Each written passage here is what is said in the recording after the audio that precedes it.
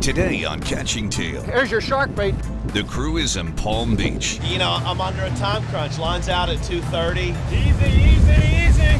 With the high-pressure stakes of a one-day tournament. We should have done it within 2 damn hours this morning. It's the third competition with Captain Scott, and the fish aren't biting. You know, everyone's line, their job is on the line. Nerves are frayed. I don't need an answer from you right now. I just need you to listen. God damn it, I had to go to the bathroom! And time is tight. Let's concentrate, guys. Can they pull together at the last minute?